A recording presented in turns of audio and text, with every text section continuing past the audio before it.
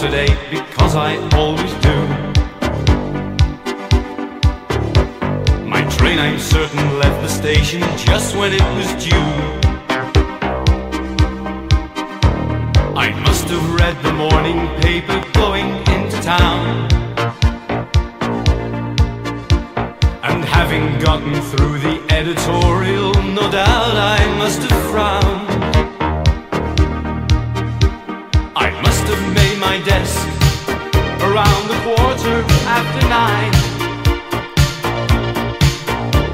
with letters to be read and heaps of papers waiting to be signed. I must have gone to lunch at 12:30 or so, the usual place, the usual bunch. And still on top of this, I'm pretty sure it must have rained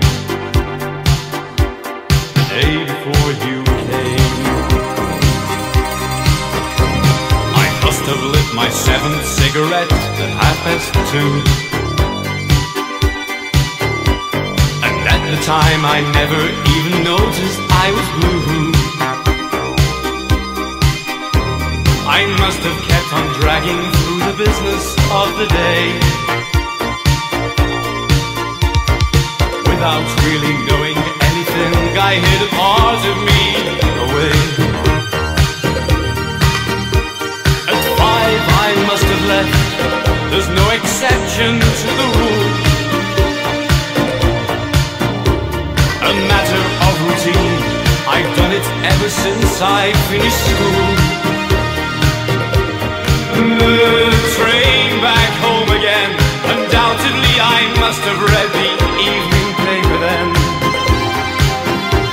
Oh yes, I'm sure my life was well within its usual frame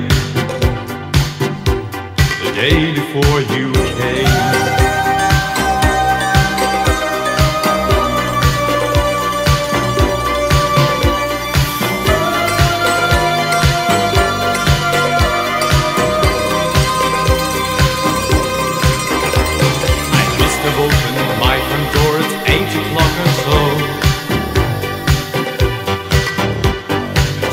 Along the way to buy some Chinese food to go. I'm sure I had my dinner watching something on TV. There's not, I think, a single episode of Dallas that I didn't see. I must have gone to bed around the 10:15. I need a lot of sleep, so I like to be in bed by then. I must have read a while, the latest one by Barbara Cortland, or something in that style. It's funny, but I have no sense of living without pain. The day before you came, and turning out the lights, I must have yawned and cuddled up for yet another night. And rattling on the roof, I must have heard the sound of rain the day before you came.